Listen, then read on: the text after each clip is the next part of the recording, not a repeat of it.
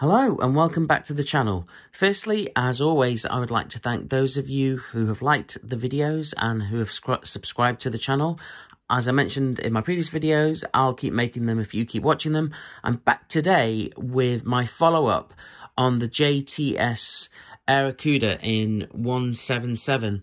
So I created a short just to say that I've scoped the rifle up with a Sentinel X, and also I've cleaned the barrel. Just to give you an update, first of all, before any of that, I hit a snag because the rifle is so new and Vector Air received it. The manufacturers had left out a spacer in a bunch of the stock that went out.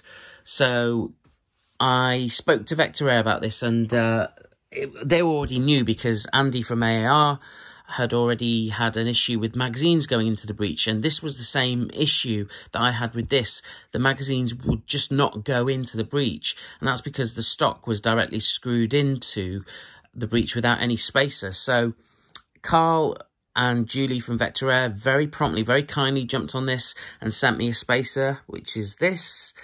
And unfortunately, it was a little bit too big, because when I put it in between the stock and the action, the front of the stock wasn't sitting quite properly against the cylinder.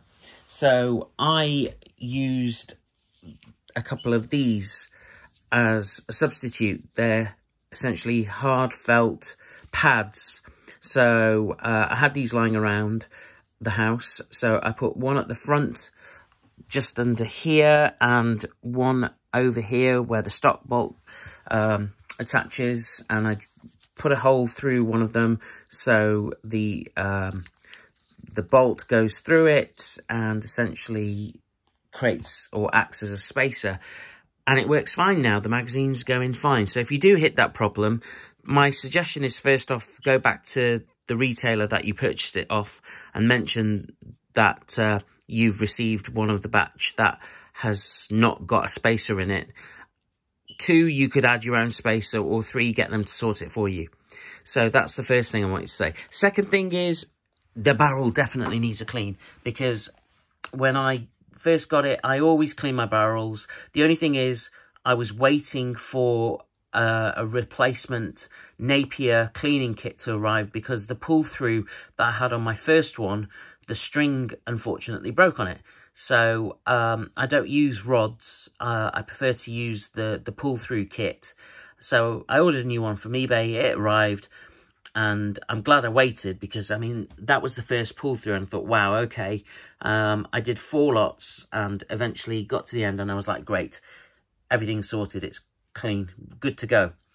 And I've done my initial kind of testing at in my garden range at 22.5, and it's interesting because when I purchased this, I got a silencer with it, and it was an Air Force One Shorty Mark II, and I put that on, and I started my, first of all, usual go-to pellets, which are JSB Exacts 8.44 grain, just to see what, you know, fingers crossed everything would be all right. I've seen some great things on accuracy with this rifle. However, this is what happened. I got, essentially, the rifle shooting all over the place. I was also trying to zero the rifle at the same time. And the first few groups were, I was aiming for the center, and essentially the groups were scattershotting, essentially all around here. And then when I felt like I'd got something a little bit tied down, I went over here, and when I was aiming dead center, the shots were going to the left. So I shot aiming here, the shots were going to the left. Tried re-aiming, re-centering again. Shots were going down, sometimes they were going up. I even had a couple that were going over here, like that. One went up there. I was thinking, what is going on?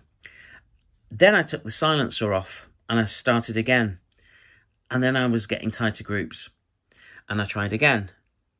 Even more tighter groups, and again tighter groups. And then at this point I thought, you know what, I'm going to start a clean sheet, and I filled the rifle back up. By the way, as I mentioned in my first video, this has got a regulator, and the reg's set at 110 bar. And at this point, by the time I'd done all that, it was nearly coming to 100 bar. So I thought, you know what, top it back up, which this is set to a maximum of 220 bar. So I filled it just about 210, and I started shooting again. And this is at 22.5 yards. Again, as I mentioned in my previous videos, if a rifle that I get can't even pass that first basic range, then it doesn't bode well from my perspective. And I'll tell you something, I've seen other people also use circa the same range distance, and then they push it out further and further. But from my initial testing from there, these are the groups that I was getting. And at that point, I was like, phew, this rifle, the videos that I've seen before and from other people are spot on. It's accurate. So 2-0 it, again, zoomed in, by the way. At this point, I zoomed into max level with the scope, and then it started doing its thing. With, like I said, the first pellets that I used, just be exacts, 8.44 grains with the 4.51 skirts. I'm just going to put this down for a second. I'll show you why I use the 4.51 skirts, because of the mags. Because, and again, notice this. This is when I first started to test the magazine by trying to get it into the breech, and it just wouldn't go. And yeah, anyway, I've got another one over there which is even more scuffed, but it is what it is. But kindly Vector Rare replaced the magazine, so that was good. Long story short, because you've got to drop a pellet into this hole, I figured, why take a chance and take something which is bigger than a 5.1 skirt, because it could cause clipping issues, A, when you insert it, or B, when it's indexing when you're shooting. So 4.51 was the sweet spot. And now I think I hit gold straight off, because look, this is, again, once you take the silencer off, and to be fair, it didn't really need it. You know, it wasn't like a huge bark. Okay, it's a little bit loud, but not loud enough to get the neighbours complaining. But the groups, 5s and 3s, I mean, look at that. 5s and 3s, great. I was really, really, really happy with the results I was getting. I'll show you the back as well, just so you can see what it looks like. So, yeah, same hole groups.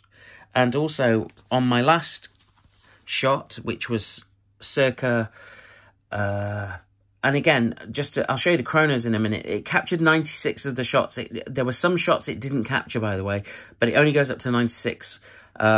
But on the very last shot, which was coming up to about 110 bar, or yeah, about 110 bar, I aimed for that, and boom, got the S. And I was like, yes. So I was very, very, very pleased with the accuracy. And again, this is literally after the barrel's been cleaned. It hasn't even been bedded in yet properly. So I think it will tighten up even better than this. So great. Let's have a quick look at the chrono results. So 96 shots were essentially captured. A low of 10.2, high of 11.6, a spread of 1.4 with a standard deviation of 0.3. And again, you know, the reg's not bad, but again, I've heard online that it takes a fair, you know, like maybe a tin of pellets, maybe slightly more, for the regulator to settle in. So far, so good, in fairness. So I'm pretty pleased with that. From initial testing, this rifle, for its price point, for the features, for its accuracy, most importantly from my perspective, bang on. So I definitely, so far, so good. Obviously, the issue with the barrel, with the stock and the magazines. That's been sorted. So now, yeah, great. We know what the problem is with that. If you do hit a unit with that, which I'm told is rectified and you shouldn't have that issue, but if you do encounter that issue, then you know what to do to fix it. But from my perspective, I'm really pleased with the rifle. Not only does it shoot great, by the way, just to tell you something, that cocking lever is buttery smooth. It's absolutely gorgeous to use. It's got a really, really nice clicks to it. It's so smooth to pull back, and it's got defined movement as you move backwards and as you take it forward. It's great. So overall, I'm super happy with this rifle. Super, super happy. All right. I think that comes to the end of this. Given the opportunity of going to, I've spoken to a couple of people actually, ranges which push distances between 30 yards and 60 or even 75 yards. I plan to take this and the Reximex and also my Crown Mark II just to see how they all compete against each other. Given an opportunity, I'll do a special vid.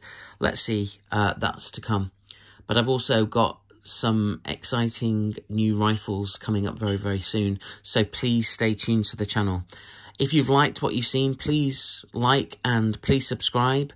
Thank you for all your comments and your support. As I mentioned at the start, I wouldn't make these videos if you don't watch them. Once again, thanks a lot. Take care and see you all very, very soon. Thank you very much. Bye.